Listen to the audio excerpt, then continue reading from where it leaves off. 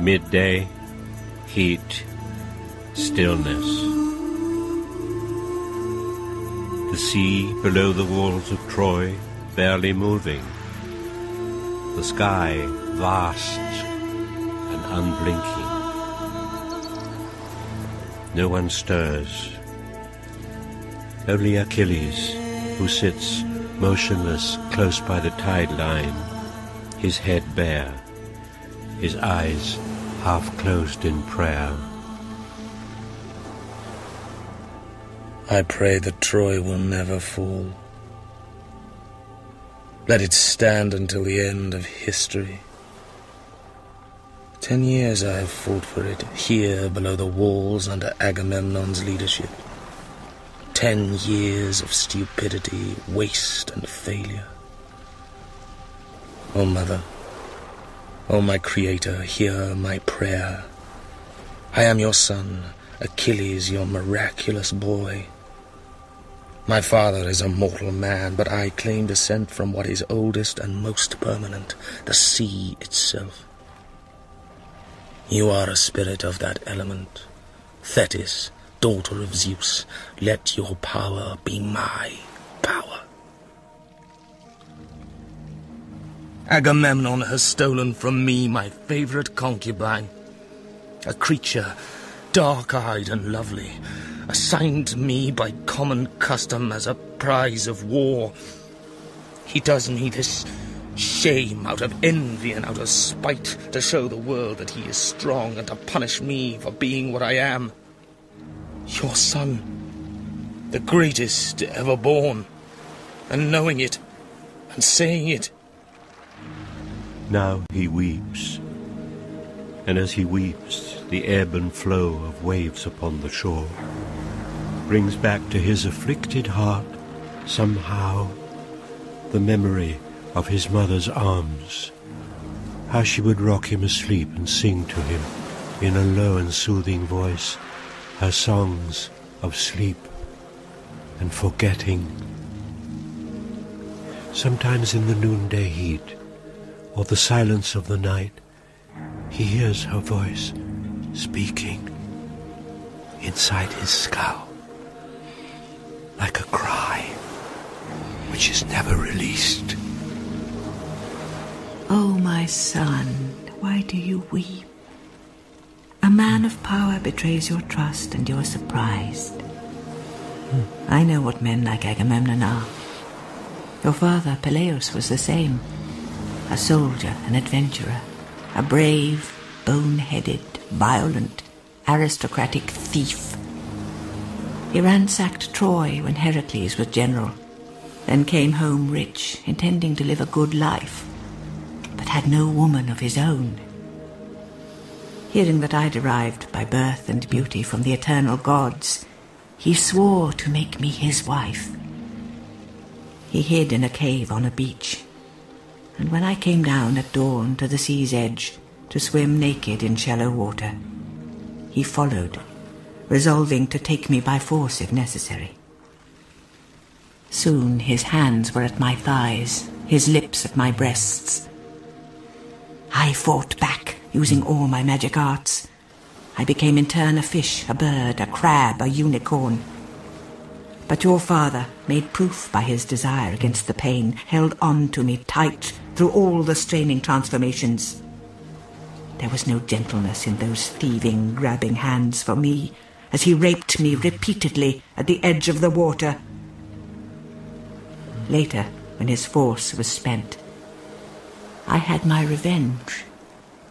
I let him believe I had come to love the body which had violated me. I used him selfishly for my own pleasure, as he had used me. I bore him a son, you, Achilles, the greatest ever born. A son such as any father, any king would dote upon. Yet before you were old enough to possess the power of speech, I stole you from his house, rearing you in a forest where he could not corrupt you. I love you for your power, your beauty of fall. In the day's heat your limbs gather gold from the sun, but your nights are dark with bewitching dreams. Oh, mother, life is short, but the reward promised to me was honour.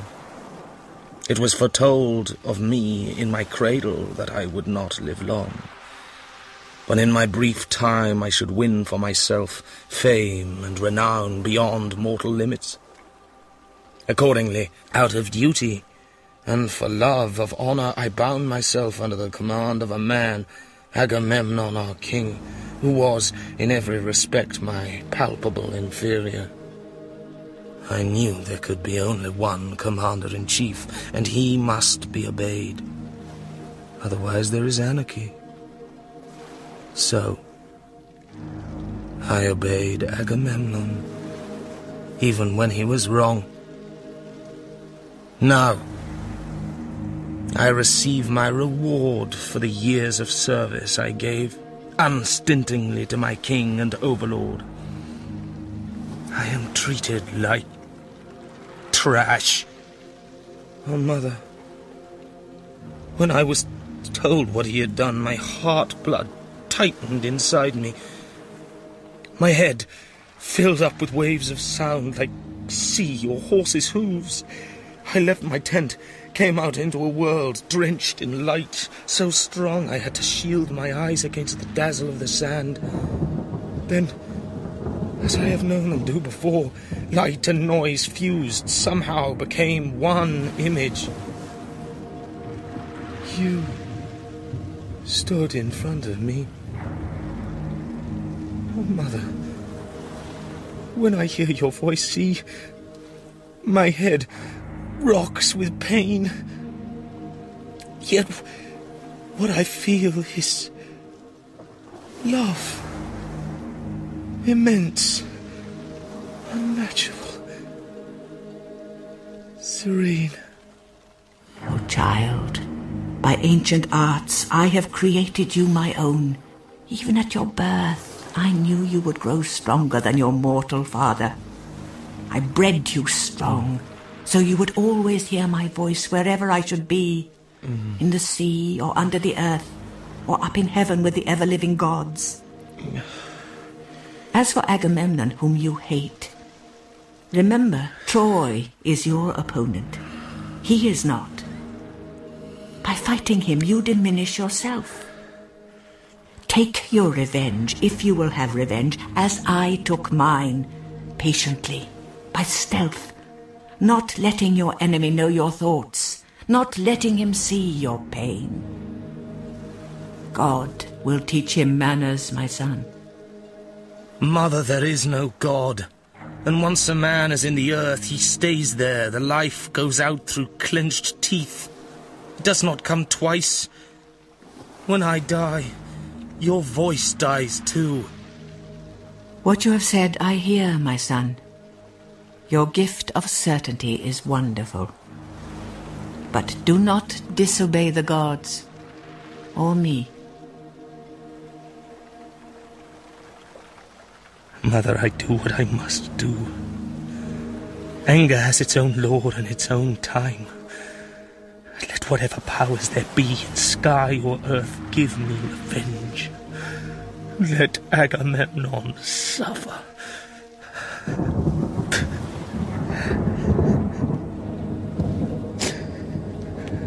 Compose yourself, Achilles. You are dearer to me than a brother, closer than blood. But this rage of yours has power to ruin us all.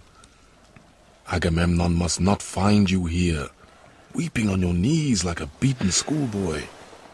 He must see you as you are, as the army knows you to be, their champion, resolute, immaculate, uncowed by adversity or the insolence of authority. What news do you bring, Patroclus? Does Agamemnon come to my tent? Will he explain openly to my face why he has done me this injury? Yes, he is coming. He knows that you have spoken violent language against him. He knows he has to show that he is not afraid of you. Is this the god-mad Achilles who falls down at noon to listen to the stones on the beach?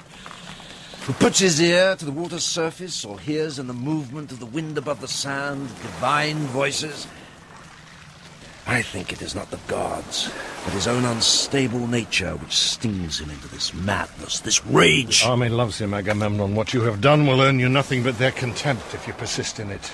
They know Achilles is always at the forefront, always leads, that he cares nothing for his own safety. To have seen him fighting is to have seen a god in action. Menelaos, you are my loyal, steadfast brother, and when you speak I listen. But you are deceived. This is no god. This is a proud man, unable to tolerate the knowledge that there is one above him whose authority exceeds his own. Why do you steal from me, Agamemnon? Why do you persistently quarrel, Achilles? Answer him, Agamemnon. The girl you stole was allotted to Achilles by acclamation as a prize of battle.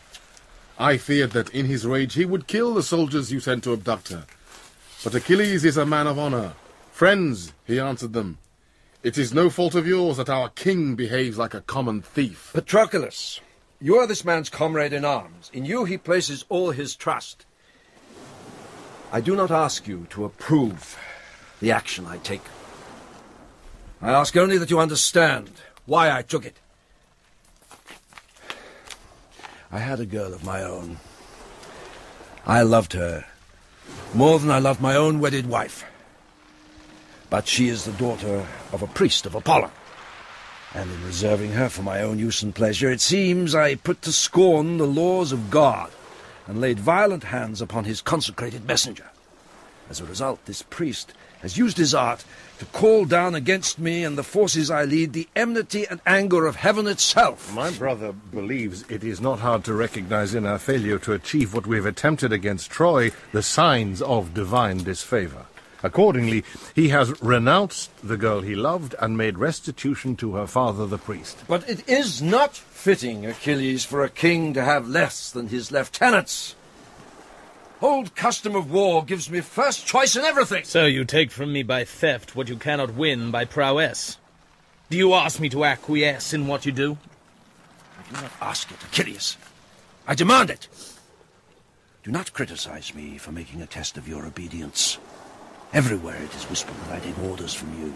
I know where these stories originate. The army is rotten with faction, infected with rumor.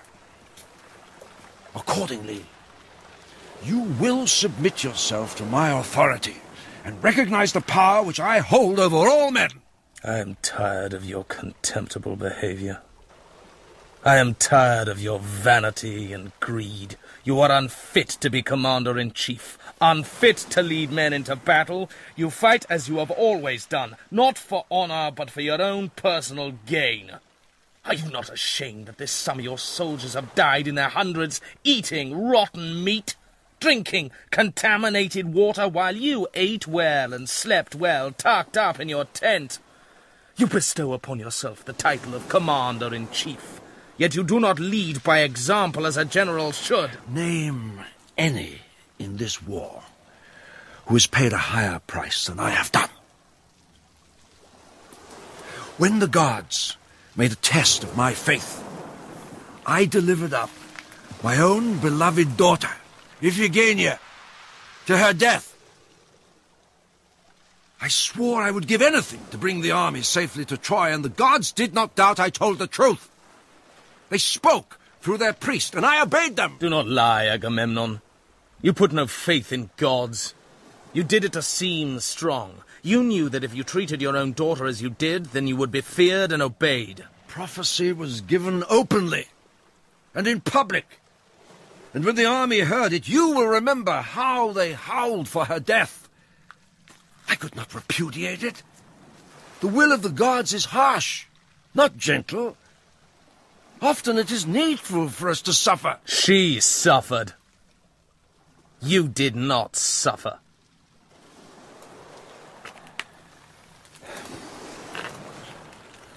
The night after she died, I drank heavily, then sank into a deep sleep.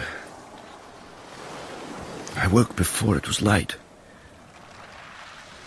There, in the darkness, child was sitting with worms in her hair. When I tried to cry out, her mouth opened. A snake crawled from between her lips. The face was not the face of Iphigenia. It was not human. Brother, you have had the hardest task of all, but you will succeed. You are stronger than you think. Remember, 2 days after she was killed, the sea went flat, the wind blew from the west. This is what the gods had promised.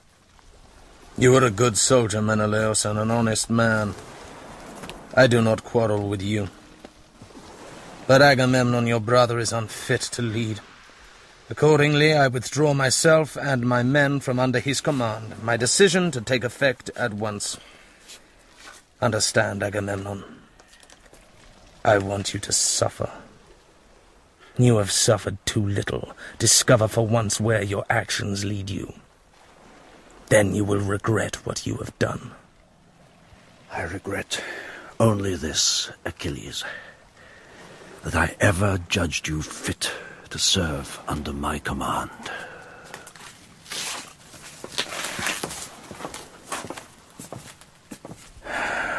Speak, Patroclus, you say nothing, but your silence accuses me. You act intemperately, as you have always done. Many who applaud you now for what you do will despise you later when the consequences are known. I do not care what other men think of me. I do not need their good opinion. You are stubborn. When it is known in Troy that you have quarreled with Agamemnon and refused to join battle, Hektor or Hektor's men will try to burn our ships. Hundreds who honor your name will die trying to prevent them. They will die, Achilles, because of you, but this I guarantee. Agamemnon will not be one of them. Who are you trying to hurt? Who are you trying to punish? I need to let my anger out. Someone must be hurt. Look, wind and tide are stronger than any human hand, yet mortal men have made themselves master over the earth, not by bodily strength, but by the power of their own will. We dam the river, we fell the forest, we take the lamb from the sheep, the egg from the mother bird. If we were not proud, vengeful, contentious, quarrelsome, what progress would we have made? Does the stag in the wood raise a temple to the god? Does the eagle in the air build a city or make a law? I have seen a man die when he lost the will to live, and I have seen a man become like a god because it was his will to act as the gods do, without pity, without fear, without conscience, without restraint. If you love me, Patroclus, show it now, and stand at my side. Do not mistake me. My love for you is not the same as flattery, and my regard for you does not mean serving you on bended knee. There are virtues other than courage. The art of graceful compromise is one of them. Do you not see how certainty in you exhausts us all? No sooner are Agamemnon's orders promulgated each morning at our assembly than you are on your feet denouncing them. No man who ever lived on earth can give his best under the lash of this perpetual criticism. Love, you often say, is unconditional. Should I applaud you, then, for doing what is selfish, base, or wrong? Should I pretend to have no mind, no thoughts for fear of hurting or offending you? The strength I have, Patroclus, which you and others choose to impugn, is not harshness or rigidity, but the knowledge of the truth. Give me your armor, your shield, and your sword. Why? What will you do with them? I will fight in your place. Achilles, or the image of Achilles, must protect the army. It is said that on the field of battle, the sight of your helmet is worth 500 men.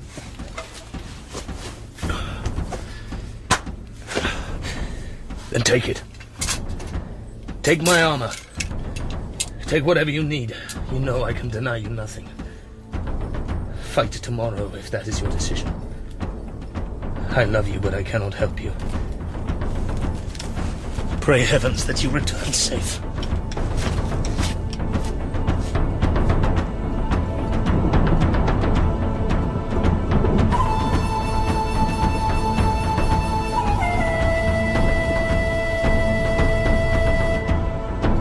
Spies brought news shortly before dawn that Achilles and Agamemnon have quarrelled over a girl. The girl had been allotted to Achilles as a prize of war, but Agamemnon has requisitioned her to his own use. The spies say that the quarrel cannot be mended, that therefore Achilles is certain to withdraw from the fighting. At last the wind blows down from heaven, from the gods themselves, which will carry us to victory. We've spent 10 years in limited defensive skirmishes, avoiding pitched battle, waiting for their strength to fail. Now our patience is rewarded. Our patience, brother? My patience, you mean, or Troy's or Priam's, not your own. Long ago you advocated total war, and I opposed you then. Do you renew the argument now? I hear you say finish the war conclusively in one bold stroke, drive them into the sea. Idiot. That is what they desire most, to draw us out like ants from our confinement and then to destroy us under our own walls, like ants. My men have often asked, why do we never give battle? Why does Hektor, our general, prefer to fight sitting on his arse? I answer because Hektor cares too much for Trojan life to see one drop of Trojan blood shed on Agamemnon's behalf. It was not us, it was Agamemnon and his men who chose to fight. Let them do the dying. You say let them do the dying, brother, but we are the ones bleeding to death. Troy was great when Trojan scope was limitless, when Trojan power reached wherever it pleased, but Agamemnon's blockade has closed the world to us. Many have said that Troy grew rich not by war, but by trafficking and trade. But how is the sea kept open? How is the market kept free, except by force or the threat of force? I grant we are still able to eat well and drink well, to sleep upon soft beds, but let us not call this meagre achievement freedom or victory. The truth is that for 10 years we have grown weaker, while our enemies have grown stronger. That is why they say in the streets that Priam is a sick old man, unfit for office, and Hektor, his son, a magnanimous fool. My shoulders are broad, broader than your own. Opinion will not weaken them, my son. I know how long a war has lasted. Do you think because I am old that I cannot count? What does it matter if it lasts 10 years, or 100, or 150, so long as at the end of it our enemies are destroyed? And if the war cannot be won, if there is no place for Trojan values in a Trojan world, then truly I am content to die. Men become slaves when they prize their lives above their liberty. I hate this talk of defeat. Defeat is a state of mind. Father, there is a chance for victory. Now, Hektor must act. Why, Paris? Why must my husband act to keep you safe? Go back to your bed and the woman Helen, whom you call your wife. You both say that men do not go to war over women. They go to war for reasons of their own. But Helen is the cause of it, whatever you say. If a war could have been won, then it would have been prudent to fight. But I know these island tribesmen. I have seen them and how they live. Hard as the earth, drawing strength from the earth. I came to Troy an orphan. My father, Eetion of Thebe, was a good man. He ruled a peaceable kingdom, conducted himself without vanity or ostentation. Achilles assassinated him in the 24th year of his reign at the instigation of Agamemnon, who had sought an alliance which my father refused. We woke that morning to chaos and fire. My father died first, beheaded at his own hearth. Then my brothers were dragged naked from their beds. I hid in terror under a table. Achilles showed no mercy. I take no prisoners, he screamed. I am implacable. Next, he called every servant out, 50 men and women, onto a grass lawn by a statue of Apollo. Lie down, he bellowed at them. They all lay down. He drew his two-handed sword, its blade radiant in the light, and opened each throat to the air. I've not forgotten how the bodies saturated the grass with their blood, how they stank of fear and their own excrement. Do not try to tell me there is any dignity in death. I only know that to fight this man, this death-mad Achilles, gorged on blood, you must yourselves become crueler than men should be. Andromache, It is not yet day. Why are you out of your bed so early? It is too hot to sleep, Hektor. Even at dawn there's no wind, no relief from the heat. The boy wouldn't settle. He was crying, so I went to him and fed him. He's sleeping now. It is worse for them bivouacked under the stars, rising each daybreak sodden with dew to see the shadow of our fortified walls thrown gigantic across the level sand. The image of their failure never leaves their sight. No, it is worse for us. Agamemnon's men are professional thieves. If they suffer defeat, they do not stand to lose their homeland. To them the word warfare means no more than opportunity. What would you have me do? End the war. Send Helen back. Send Helen back? We tell them only that we're too weak to fight. They will stay to see us destroyed. I am determined that Troy will emerge from this war the greatest nation on earth. She will be undisputed sovereign over land and sea. There are times, Hektor, when your bravado fills me with disgust. Life is so short. It leaves the body so fast, yet you talk as if men are immortal. I have seen you armed head to toe in bronze, coming fresh from the field, your sword blooded, your mantle filthy. But brave men can be stupid, Hektor. Each day you dare the gods. Fool. Sooner or later, in some situation you have not foreseen, Achilles or some other man will cut you down. Achilles, whom you fear, is not an enemy to me, Andromache. He has broken with Agamemnon over the theft of a favourite concubine. I have often said his loyalty is not to country or to king, but to his own vainglorious insanity, and so it proves. It's true, Andromache. Achilles has left the fighting. For the first time in a generation, the advantage is ours. What will you do? Attack as we must, while our advantage holds. Let's see the beaches cleared of Greeks. I am a sober, cautious man, but my brother is right to say that while the Greeks remain, Troy is no safer than a boat in a storm. When Paris took me from Sparta, I remember we made anchorage at an island called Cranae, beneath a sky threatening rain. I undressed for the first time in memory alone, with no servants. I wore rough sailor's cloth. I remember when I kissed Paris in the dark, his body would not stay still. It moved under my hands. He took me ashore in a boat which let the water in. He sat in a puddle as he rowed, and when I laughed at him, he leapt up like a baboon and stopped my mouth with his kisses. I think I grazed an elbow, shouting, "Slower, slower." And as he came, bang! The thunder came too. Godlight arched across the bay. The cliffs shook. The clouds split open. They pelted arrows of water onto our delighted bodies. Paris twisted round, shaking his fist, then he dived over the side. Then he came bobbing to the surface a moment later, grinning with shells between his teeth.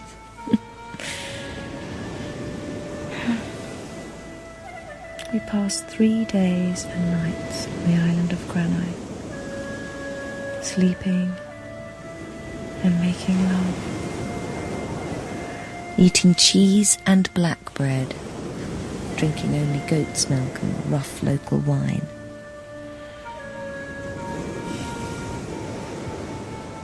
As the bird flies home to its nest, as the soul returns at last to God, so the spirit in love finds and receives the beloved.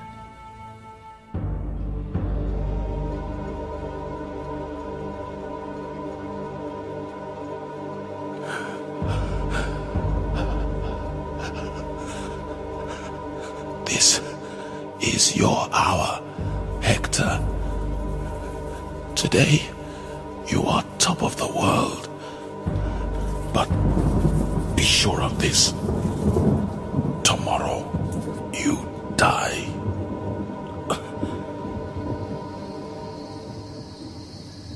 Everywhere I go, men turn their eyes from me.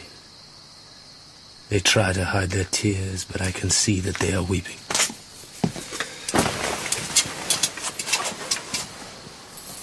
What news do you bring? Menelaos? Patroclus has fallen. He is dead. Hector cut him down in the fighting by the ships. Patroclus came out, immaculate in your armor. He fought courageously, but Hector was not fooled. He knew Patroclus by his voice. He killed him with a single spear thrust. He has stripped the armor from the body, taking as trophies the helmet and the shield which you gave him. By the time we reached him, Patroclus was already dead. I closed his eyes and wrapped his body in my cloak.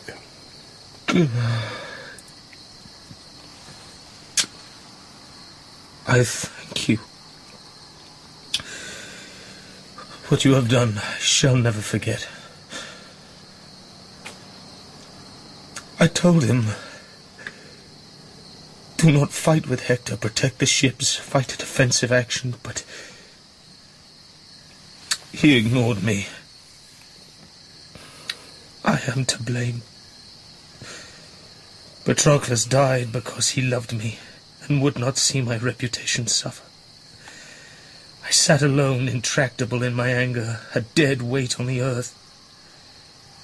He needed me, but I would not stir to help him. Agamemnon insulted you. Your honor was at stake. No, it was my fault.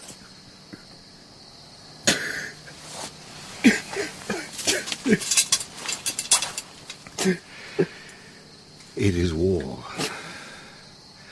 and the chance of war, Achilles. If heaven and the gods loved us and were just, there would be no war. We would live out our lives in gentleness and peace. But we are men. We are upon the earth. And on the earth we live between the hammer and the anvil. Therefore we must be strong. If we're not strong, then we earn no respect, and foreign nations will trample upon us and destroy us. If we're not strong, everything we have, everything we love can be taken from us.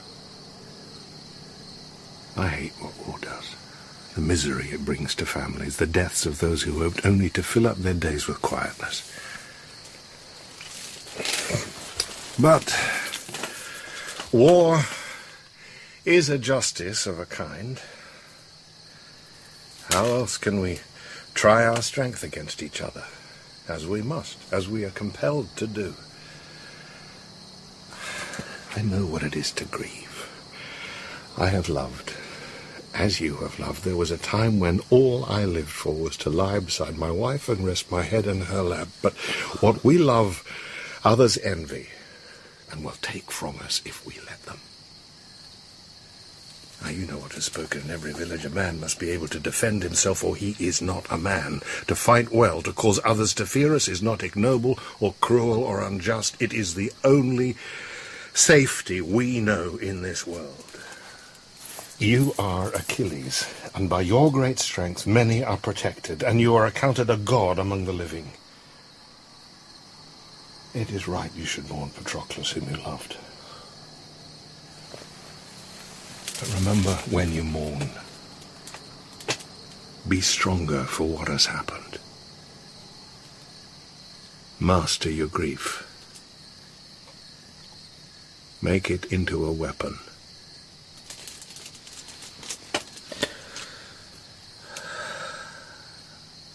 You are right. The blame is mine, but Hector will pay for what he has done. Good. I will have the body washed and brought to your tent.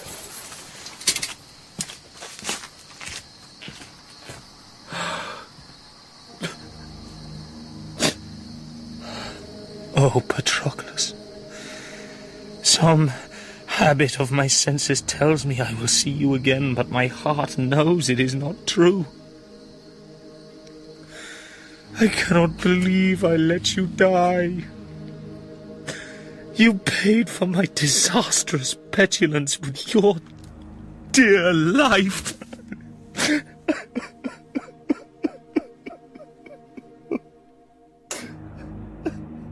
Oh, my son, my miraculous boy, lovelier to me than the evening star, rouse yourself, do not weep. I am ageless, immortal, and I know that grief, like beauty, does not last. Remember that in sleep and in your dreams, the sorrow which you fear on earth does not abide. What hurts you now is only the pain of being human. Oh, my son, have you forgotten the mania which gripped you only a short time ago? The fury you felt at Agamemnon's insolence, the anger inside you detonating like the sun. Your prowess makes his expedition glorious, yet he treats you like some vexatious boy. For this you hated him so much, you cried out in your rage to Zeus, the father of all things. You spoke, and the gods themselves heard your voice and heeded it. Now see, your prayer has been answered. The Greek army is defeated. Agamemnon himself utterly humiliated. Why do you complain? Patroclus is dead. Oh, mother, I am weak as a mouse now that he is gone. I fear that my mind is no longer whole. It is true, the Zeus and the gods gave me what I wanted, but, oh, mother, the price of it has been terrible. Above me, the sky turns its familiar, exhausting circles. Day sky, night sky, moon, stars. Higher, it was only silence. Silence and an immense darkness. For me, there is nothing left under heaven except length and shadows. I am like a tree splintered by the axe. Oh, child, remember the songs I sang to you when you were a boy? I taught you often how Heracles, the greatest of mortal men, pushed back the sea, raised upon his shoulders the infinite sky, and made the winds and waters answerable to his voice. Although his life was harsh and seemed to him composed of suffering, he suffered it alone, sparing others the extremes of pain. His strength was absolute, his heart like leather. So must you be now. You speak the truth. Heracles blazed like a comet. He might have lived another way, but who then would know his name? The scream of pain when he died will be heard 1,000 years. Take up your sword. Arm yourself for the battle as I shall instruct you. I did not rear you to see you sit tonight squandering your strength and weeping like a girl. You were not born to hug happiness like a pillow and hoard the drawn-out years until old age. Take Hektor limb from limb. Cause fear to spread in front of you like fire. Let your pain speak one last time. I agree. You are right. Tonight my enemies sit in Troy rejoicing of what they have done to me. Hope rises from them like smoke from flame. I shall not sleep till Hektor's face is crimson pulp, until his flesh is jackal food. But, mother, let me never hear your voice again.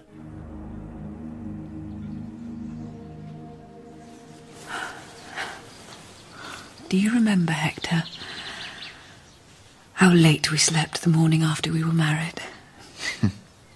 It was midday before we woke. I remember how the sun stood vertical in the air above us. How light fell into the room like bars of gold. Under the sheet my skin was red where you had gripped me. It was so strange, so new for me to sleep beside a man, his body naked like my own. The warmth, the smell of you was overpowering. Do you remember? I remember. For the first time in memory, there were no servants to disturb me. The day was mine to command.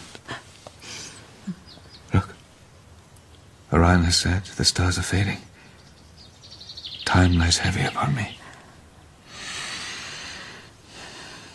What will I do when you are dead?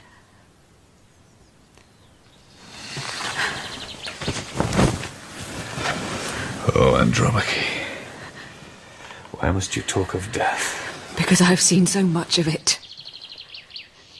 I'm tired of bathing your wounds, of washing blood from your clothes, of seeing new marks imprinted upon your body. I live in dread of death, but it seems you and Achilles are infatuated with it. Pity me. Pity the child. Who else defends us if you are killed? Can a dead man come up out of his grave, his sword in hand, to protect the family he has left bereaved? Some say honour is best. Some say wealth. Some say most enviable of all is to die bravely for home, gods, country. I say it is best to be alive, to sleep without the fear of danger, to wake to sunlight, food, liberty. Even a slave knows that to feel sense and motion in a living body, to taste the air, to observe the bustling world, is to be like a god beside the eternal dead, who feel nothing and have no knowledge of any condition except silence and darkness.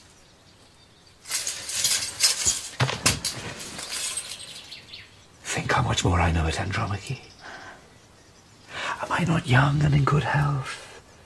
Have the gods not blessed me with the love of a loving, beautiful wife, and a baby boy who is as pretty as a star? But what kind of man would Hektor be?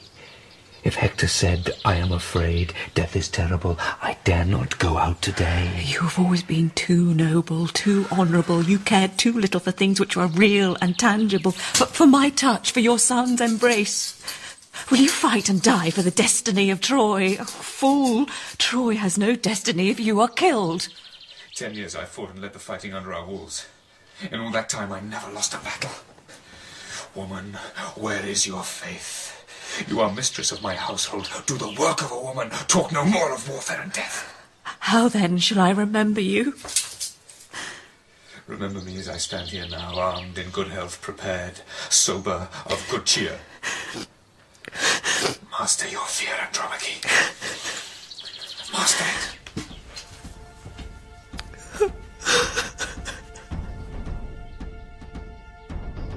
I think of you, and all you are to me, and weep. I imagine you dead. I remember how you slept warm beside me in the bed. Death is not like a lover's warmth in sleep.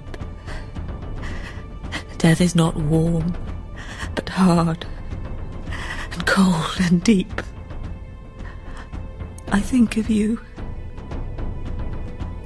and all you were to me,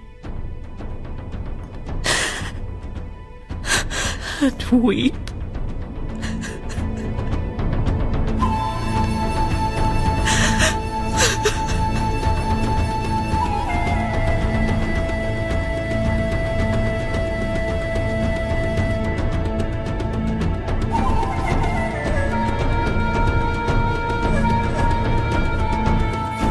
Son, listen to an old man who has seen much. Choose your ground. Yes, you must face him someday, but why today, my son? Why, when the mad blood drives him on? You did not make this war, I did.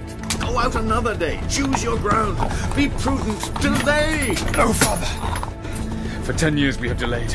Let us end it now. We've slept too long, have endured too much at their hands. I am your son.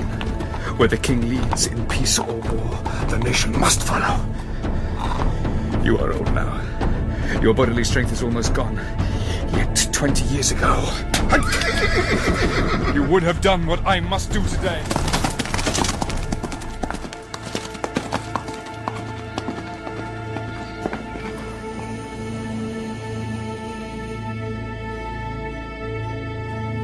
The god of war is here. I see his sword bleeding in the sunlight.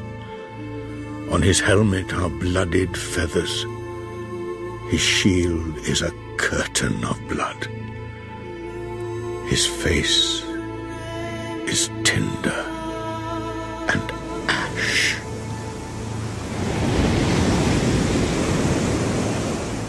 I see you, Hektor. I see you clear as the owl in the dark spies the mouse, shrinks the field to heat, softness, blood. Use words to frighten children, not me, Achilles. You spit out hatred like a girl. You weep for the life you have wasted here on our shores, squatting with your back to the sea. The gods are harsh. They do not pity you.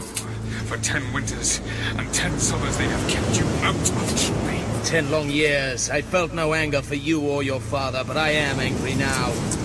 Everything in my life which was beautiful and good you destroyed. I know you, Hektor. I have seen you close. You have not the mettle to withstand my rage. As for your body, when the life is gone, I will give it to the carrion birds. Let us exchange blows, not words, Achilles.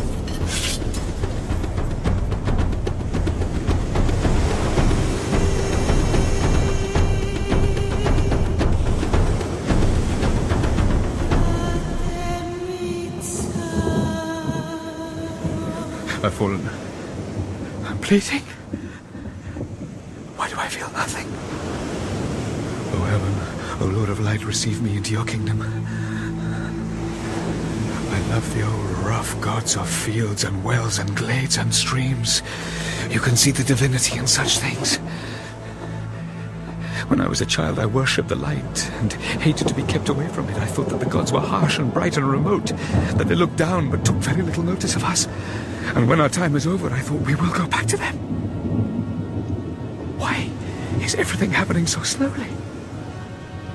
Why is there no pain? When we are dead, we will run in the rivers and glide in the sunlight and move with the wind over the various surfaces of the earth.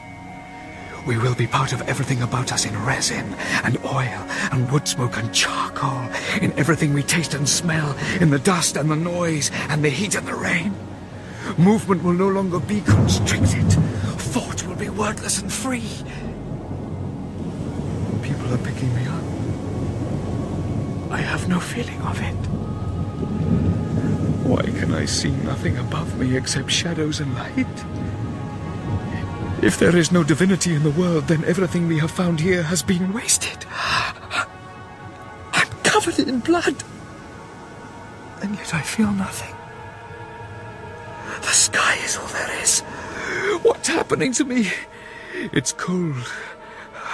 There's distance and distance and distance. There's no heat from the sun. My eyes are closed and I can still see. I'm full of light and noise. I want to scream. Oh, my child! Oh, my son! Oh, Andromache! My wife!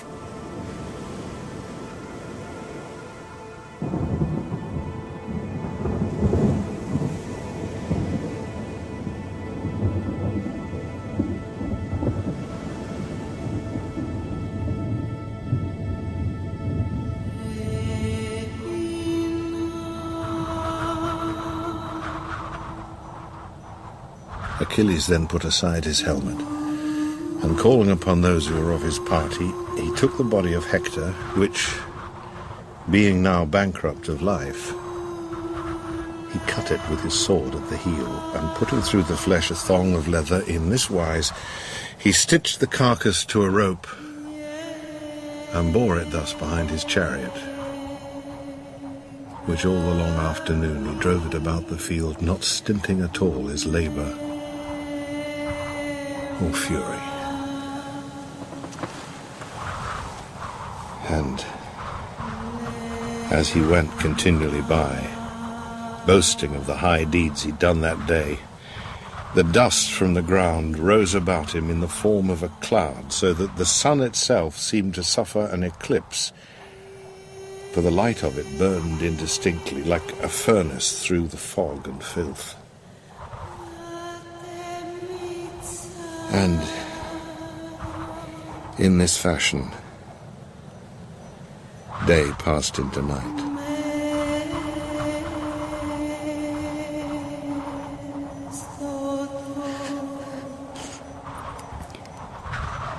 Yesterday, you wore an old linen tunic under your armour. Last night, when you came to bed, you threw it in a basket, ready to be washed. It was stained with your sweat, warm with the smell of you. Today, when I knew you were dead, I went to the basket. I took all the clothes which you had discarded. I buried my face in them. They will never be washed. I will keep them forever. Warm with the smell of you.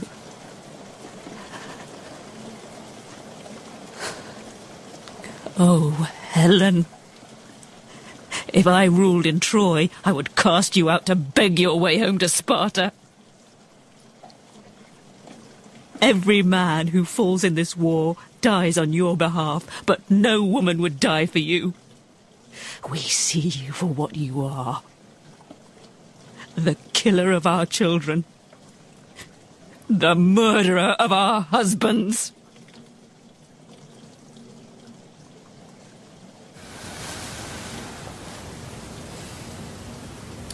If you'd made me pregnant, I would have wanted so much to be pregnant again and again. And then you would have hated it. And then I would have lost you. Why? Why would you have lost me? So often it ends with children. When you die, when you are killed, I shall be taken to see your body. And it will lie there, in front of me, completely still, naked, as you lie in front of me now. We will all die, Helen. Yet to me, death is inconceivable. The thrush in the thicket does not sing forever, but meadow and woodland pour forth the same songs until the end of time. The stag in the forest is killed by the huntsman's arrow, yet its kind does not perish. And the lark, which dies this winter, flies as it has flown for 1,000 centuries.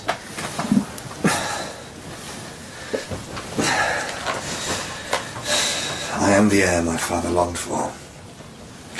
If I had been born his eldest son, I would have kept Troy and held it.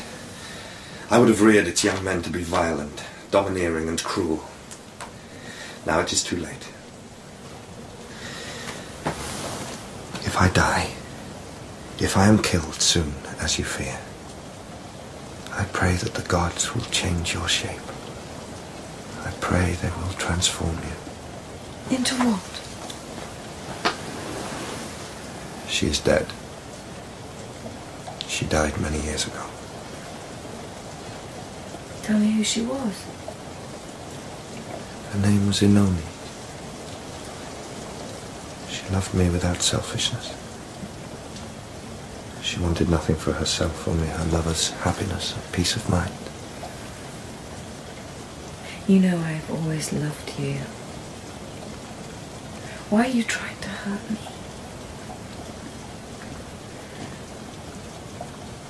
You know, it is said of you that your love for me is like the love of a vain young nobleman for a prized thoroughbred horse. Is that what you think? It is not what I think. It is what others have said. Well, if it is not what you think, why do you repeat it to me? I know you. You will never let me believe I am completely secure. You hold me to you by allowing me to fear that one day you will discard me. My brother is dead. Let us talk about things which matter. We began it. We are to blame. No. Life is possession. It belongs to the strongest. Hektor is dead because he fought for glory or honor, but not to win. Agamemnon's men are not stronger than we are, but they are winning because they have more to lose.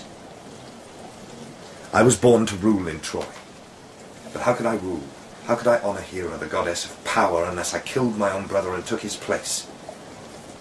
I left Enone to follow Hera, and Enone died for my sake. I chose to seek safety in the arms of Aphrodite. You became my throne, my empire, my fulfillment. And I loved you. But now, I shall be Priam's son.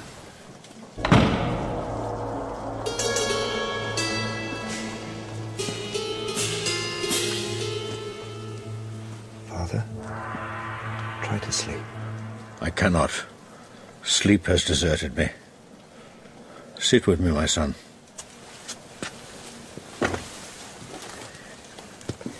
It is not over. When you are gone, I will be king. No. When I am gone, only the carrion birds will live in this place. You will never be king. I know how you have longed for it. Beware. It will destroy you. I will be king. Not while I live. You are too old to fight. I'm twice the man you are.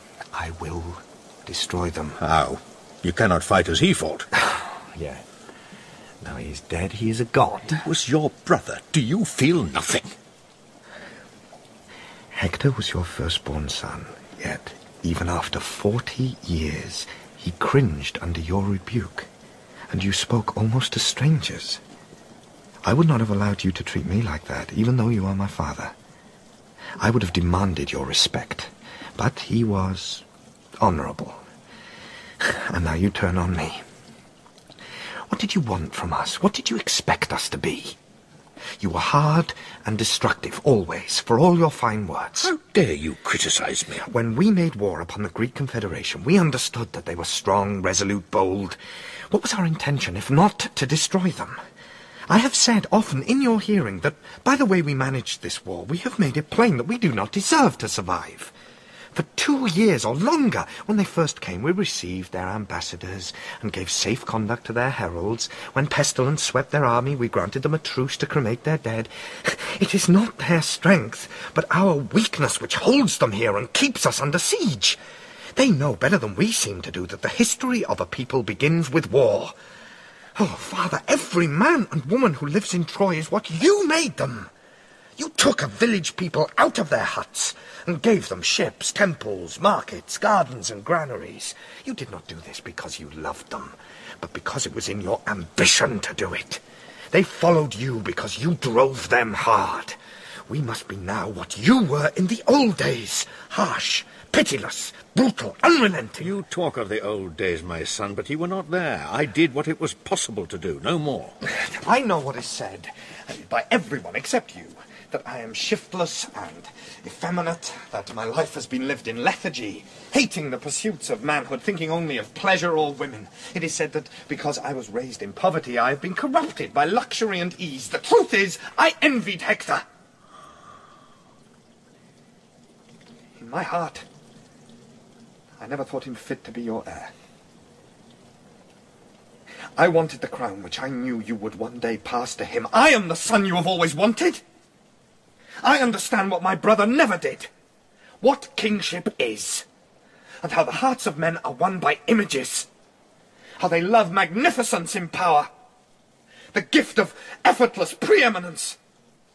I have always known I will be king.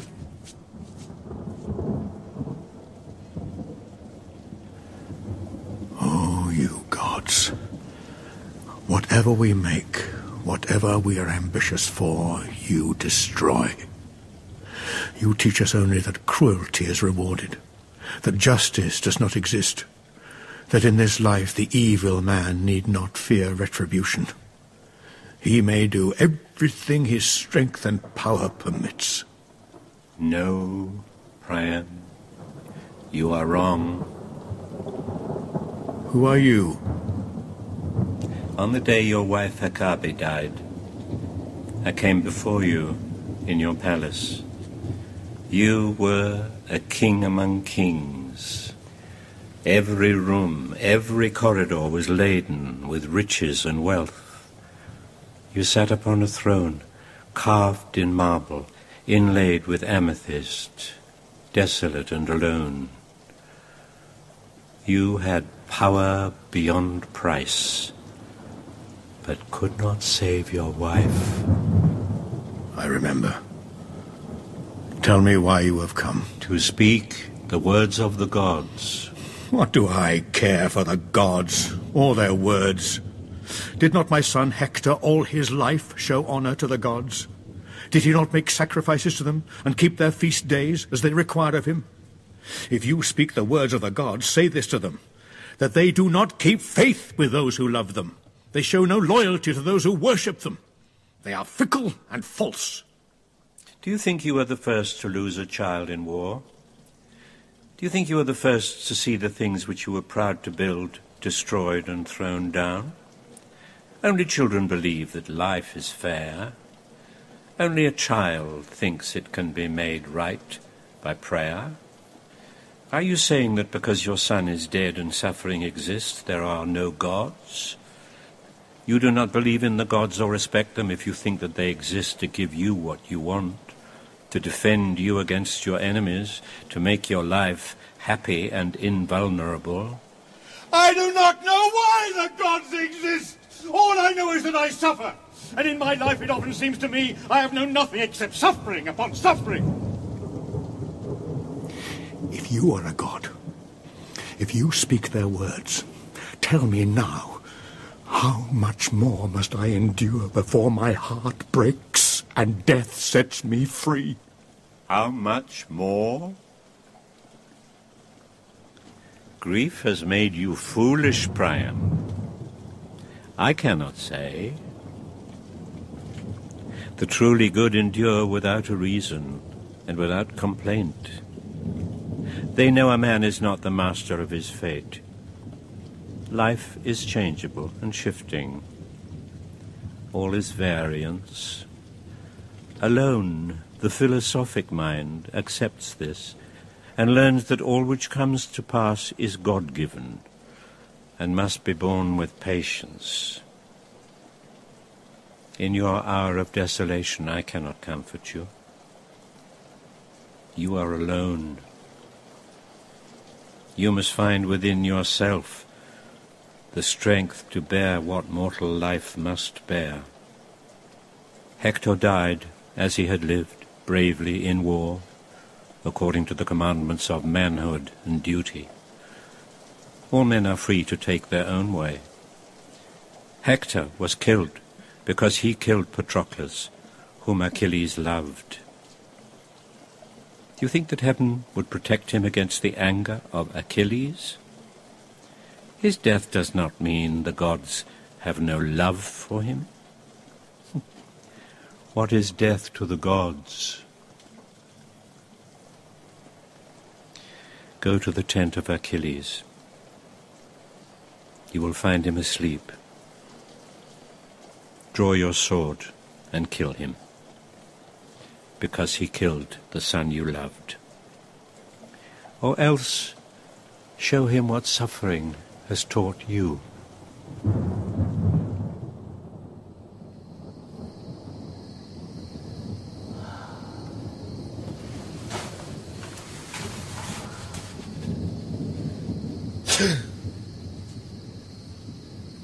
Who are you? I am Hektor's father. I am Priam. Why are you here? Who brought you past the gods? The gods guided my steps. You put yourself in extreme danger. Yes, and you know why. Hektor, my son, was a prince among men. I would have him buried as befits his rank. He killed my best-loved friend. Men must learn to endure. I loved him. When he was in danger, you would not help him. How dare you say that? You are young, Achilles. You grieve as men do before they have known many griefs. But your father, Peleus, is an old man. You are the hope of his old age. Consider, Achilles, how Peleus, your father, will weep if you are returned to him as Hektor must now be returned to me.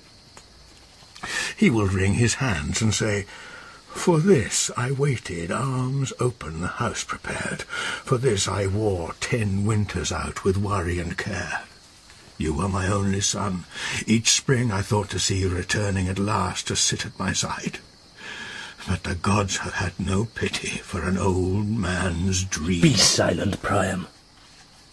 I have grief enough of my own. You were an old man.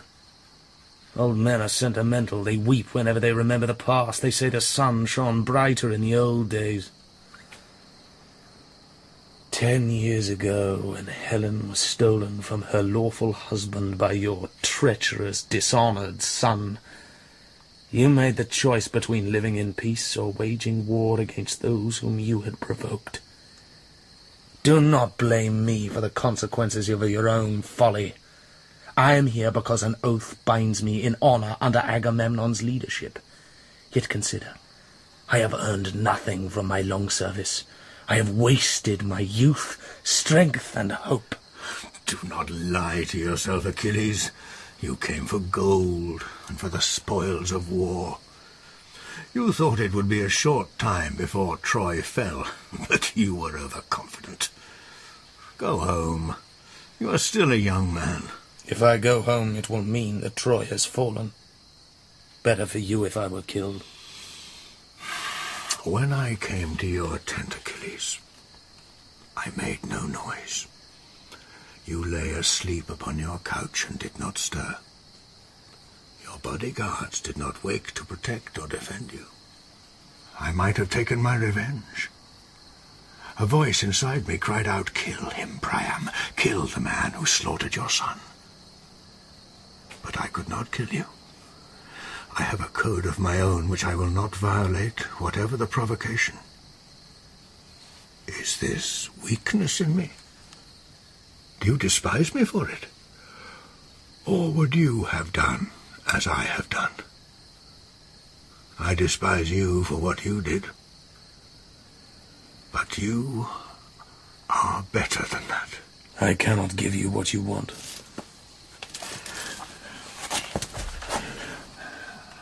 I was once a hard man, Achilles, a stubborn man. Yet I kiss these hands of yours, even though they killed the son I loved. Rise, Priam. I will not rise. I am an old man. There is little I have not seen in a long life. I know that nations which are great, as Troy has been great, are not destroyed by those who are better than they are. It is because we are higher than you, truer and more generous, that you desire to tear down our walls and plunder and burn our city. Then you will absorb into your own barbarian culture the best of what we taught the world. You will raise yourselves up upon our foundations. In time, some other nation, crueler, harder, more acquisitive than your own, will do to you what you did to us. But these things lie in the future. We live in the present. You, Achilles, once sat as a guest at my table. You came to my city to learn what I could teach. I see now that I taught you nothing. You have murdered my son, who rode beside you like a brother. Hatred should end with death, but you have no honor. When you expend your anger and bitterness upon his lifeless corpse, you punish only the living, his family, his wife, his father who loved him. The war is not about Helen. The war is about corn and trade. It is waged by a barbarian tribe out of envy and greed. The gods sent this war out of heaven as a curse. It must be endured. Take Hektor's body. Take it, and give him burial. The law must be obeyed. You must have what you ask. I acted without honor or pity or common decency. Soon I will be dead. Better for me had I never come as a soldier to these shores. Better not to have been born. War should make us better than we are, not worse. You must be tired, Brian. I would be honored if you would sit at my table and eat and drink with me. Wine and food bring their own relief. No, Achilles. I can eat nothing until I see his body. It is here.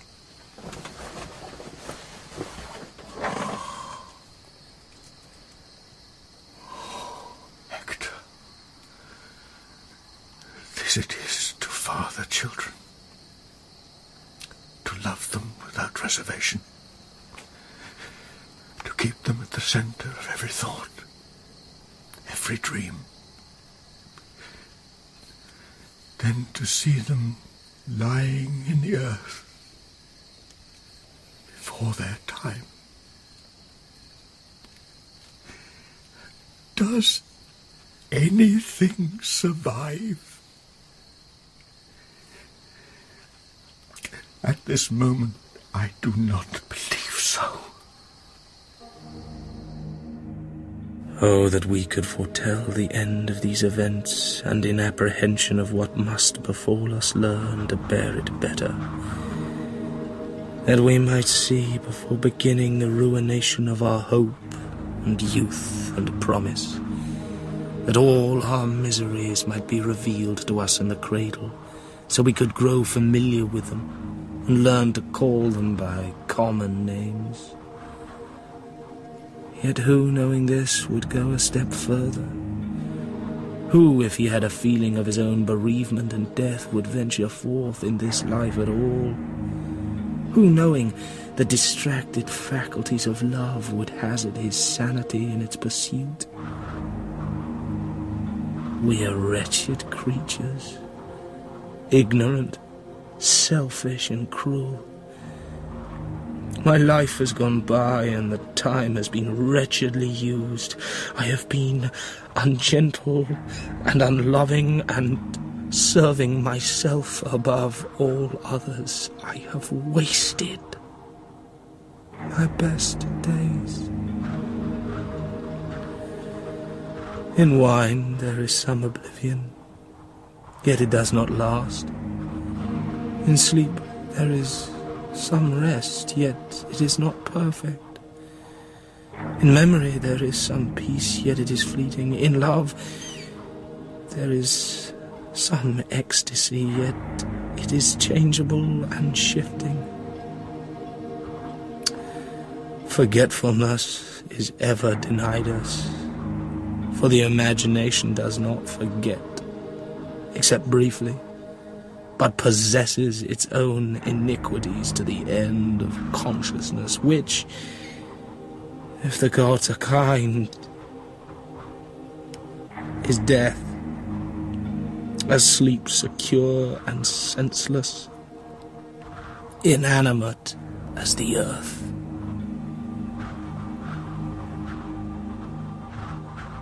Why do you weep, Achilles? Did you think it fit in the darkness to hide your tears of grief? For this at least I owe you thanks, that you gave back to my father the body of my brother, who was a better man than any in your army. I have no chivalry, Achilles. I obey no custom of war. If you had perished in your infancy, hundreds, thousands would live today to see the son who you have sent prematurely into darkness. I show you no respect.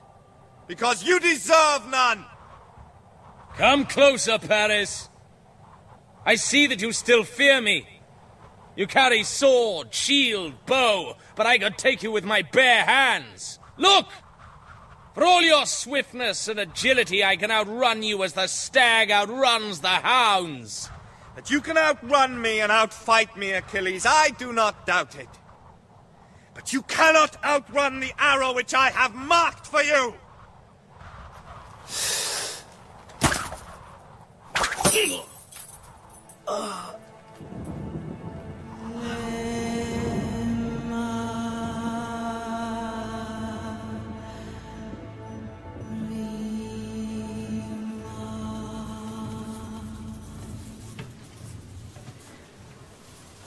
Helen?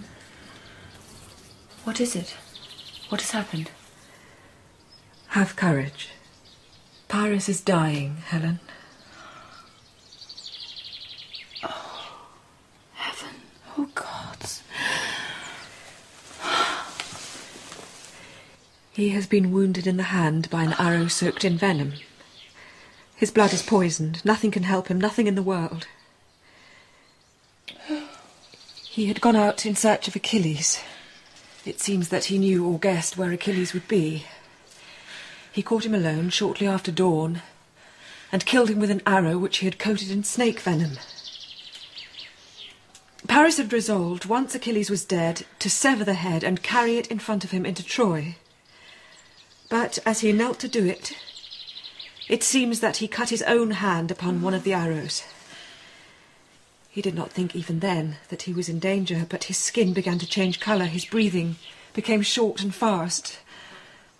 I must help him.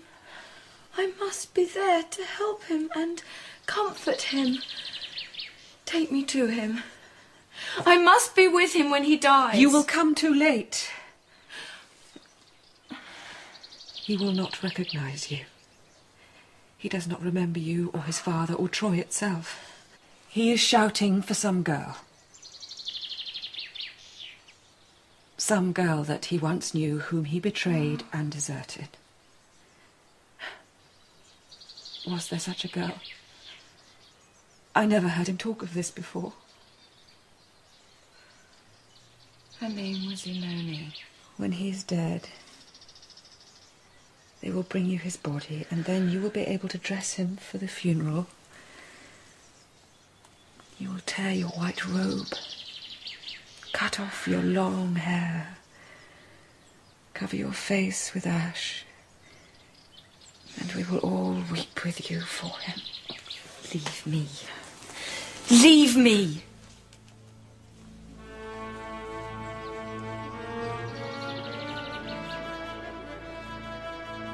I have lived like hot summer air. I have loved like the weather. My thoughts were as irresponsible as clouds. My affections as fierce as the wind. Now, in my grief, I have fallen like an apple on autumn leaves. A single night has bound my heart in ice. This is midwinter. I long to be clean and hard, bright and free, released from climate, season, and mortality. If we cannot do it by force, brother, then let us do it by cunning. Since the Trojans desire to think that we're defeated, let us feed upon their hopes. Let us confirm the contemptuous opinion which they hold of us. And now that Achilles, the greatest and most prodigious of our fighting men, lies dead, let us appear weak and demoralized and superstitious. Let us depart under cover of night, leaving behind us on their beaches only a single votive image to placate the angry gods, whom by our lawlessness and strife we have affronted. Thus Troy will be taken not by an engine of war, but by an image of peace. the emblem of Poseidon, the sea god, a horse made of poplar wood, 10 or 15 feet in height, and inside as hollow as a laundry basket. Within it we will conceal 2 or more of our soldiers. The Trojans, out of their piety, will transport the horse within the walls of their city, and once they're asleep or drunk, our men will emerge. One will light a beacon, signalling our fleet to return, and the other will open the heavy gates of Troy to admit our invading army. So shall be taken the holy city of Priam. He made it to stand forever, firm against the ages. Yet in a single night, every part of it will burn. I have often imagined how Troy will fall. And in my grief, I've often prayed for death, desired it, amorously, to be a second husband to me. And I have longed to be set free in sleep. Last night, in a dream, I walked beside a river where the scent of flowers fell heavy on the air.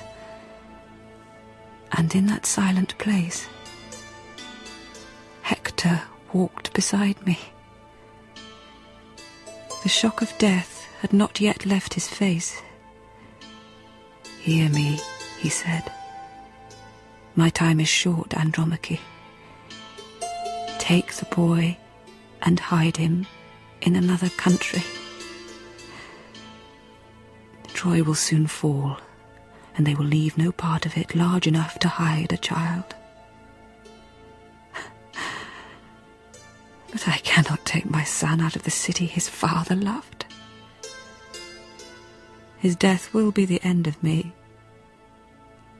But he is Hector's child. And dreams are not real. They are only dreams. And I must endure what the wife of Hektor must endure. There are no choices left for me. Yet I shall beg them to spare his life. Agamemnon will answer me. Andromache, do not be a fool. The day will soon come when this boy will be a man, and then, as a good son should, he'll seek revenge. Blood will have blood. When a man dies bravely in battle for his gods and country, he is loved, even in his death, and all men weep for him. But for the widow he leaves defenceless, the child orphaned, there is no chivalry. Truly it is said that the family of a brave man weeps often. But for me, death will be like the moment when at last the storm blows itself out and the sky clears and the light is clean.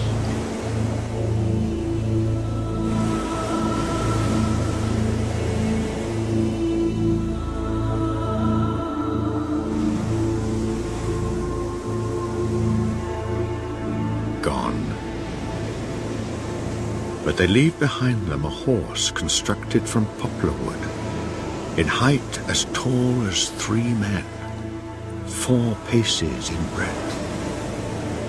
A votive offering to Poseidon, the sea god. No nation being more superstitious than the Greeks.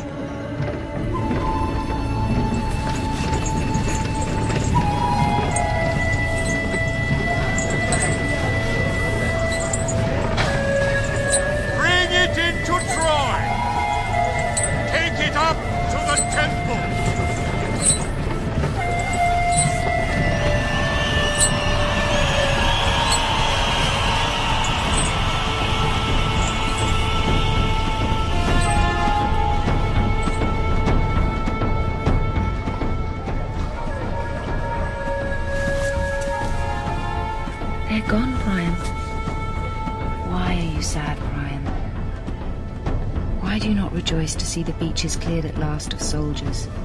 To hear from your people only the sounds of laughter and joy? Is it because so many have died? Is it because the two sons you loved and honoured are both dead? I love them too, Priam. I will not sing or drink wine tonight. I cannot rejoice. No, Helen. That is not the reason. I feel no joy because in my heart I know that their fleet will be back once the winter storms are over. I know that Agamemnon has the means to refit his ships, to take in provisions, to make himself richer and stronger. Everyone in this city blames me for what Troy has been compelled to endure at Agamemnon's hands. Either behind my back or now openly they speak against me. Everyone, except you, Priam. You never blamed me. You have always been kind and gentle towards me. It is said, everyone says it, that you knew Troy would be destroyed if Paris lived. Were you not afraid when he returned from Sparta, bringing me to Troy as his lover? I was afraid, but not for his sake and not for yours. I should have made war on Agamemnon before he had had time to launch his fleet. I should have demanded obedience from the Greek states, and when they refused it, I should have accused them of spurning my friendship and then attacked them. I think now that the years when Troy was at peace weakened my resolve. When I was a young man, I did not hesitate to take whatever measures were necessary to restore order. The times were harsh. I taught my enemies it was not wise to fight with Priam. But I lived to be old, and as old men do, I began to think too much. I saw that no life is lived which does not end in failure. Accordingly, I failed to punish, with appropriate severity, those who threatened my interests. I was strong, but not strong enough. They will win for this reason, Helen. They hit harder than we do. They bear pain better. No, Priam. I think you have defeated them. I think they know that they have failed. Do not abjure your love songs, nor forget to make of life one everlasting day. Believe the world was made for humankind, and that in your own image it was framed, and that to fit your loveliest desires it has no other purpose, no, nor truth. Worship the rose, and never fear to love the perfect beauty of an imperfect girl. We come from nothing, and are gone like smoke. We cannot answer questions, never know why we are born to die, or why we live in this and not some other space of time. This spark which kindles us will soon be out, and out. We never light its flame again.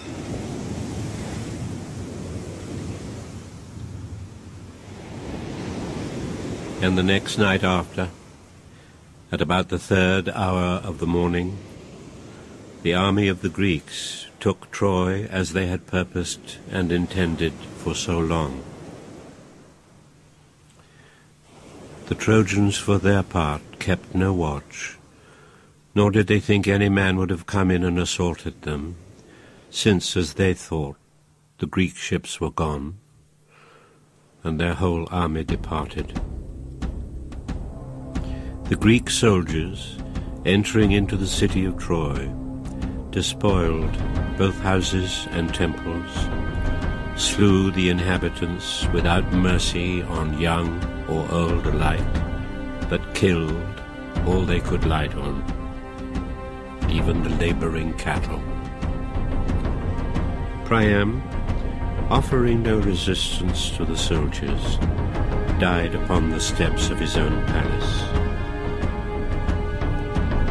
Astyanax, the child of Hektor, was not suffered to live, being thrown alive from the tower above the chief gate. When day came, soldiers laid the body of the dead, one across another, in carts, and carried them outside the city to be burned. And of their wives and womenfolk, as many as were taken alive, they made bond slaves of them.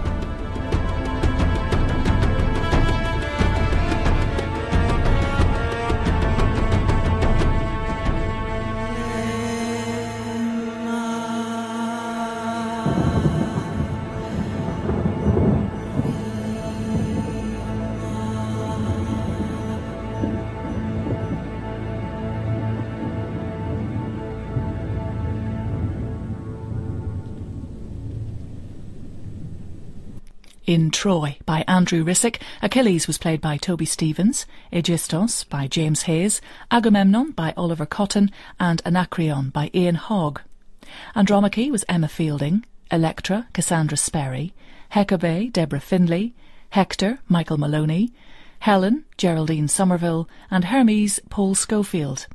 Klytemnestra was Lindsay Duncan, Menelaos, James Laurenson, Nikanor, Geoffrey Whitehead, Enone, Abigail Doherty, Orestes, Jean-Marc Perret, and Paris, Michael Sheen. Saeed Jaffrey played Parmenion, David Harewood, Patroclus, Julian Glover, Priam, and Eleanor Braun, Thetis. The singer was Mio Soteriou, and the producer was Jeremy Mortimer. Mortimer. Mortimer.